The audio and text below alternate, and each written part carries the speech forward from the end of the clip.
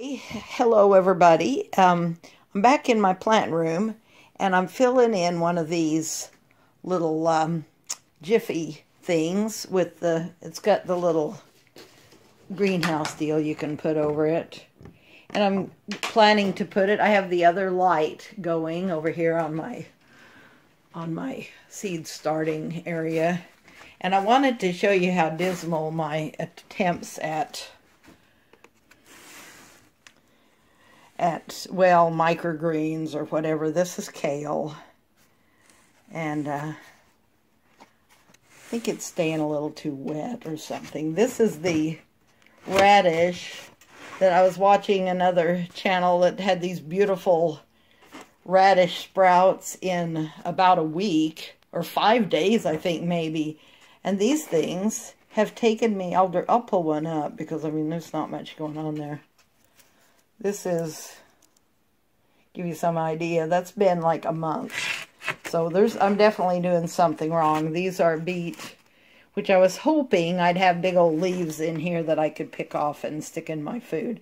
This little thing is spinach, and the little yellow leaves are the little cotyledons that are falling off, the not true leaves. And then back here I've got the lettuce, which I've actually thinned out with scissors a couple of times. There's a few that are not looking too bad on the ends, but they're so small. So, I don't know. I have eaten a few of those. But that's what's going on with that. And down here,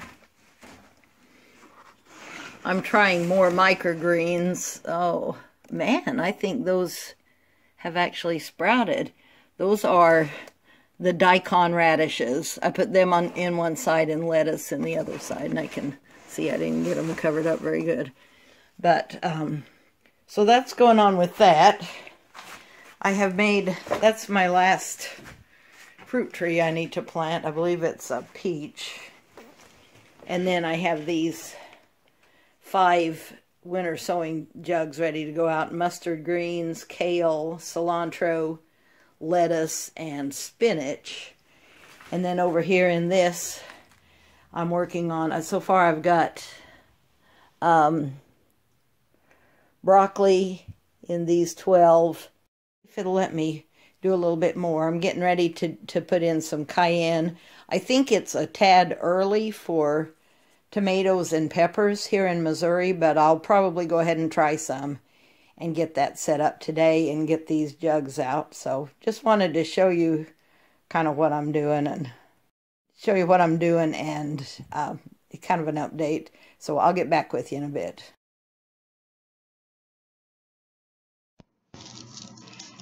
Well, I wanted to finish up, and I've got a few pictures I'm going to add onto this, or maybe already did, showing the winter sowing area out there. And if I counted correctly, I have 40 containers out there now.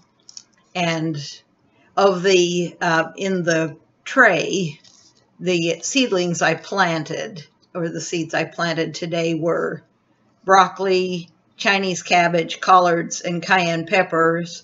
I got 12 each of those, and 6 each of sweet banana peppers, the Russian purple tomatoes. That was the freebie from Baker Creek.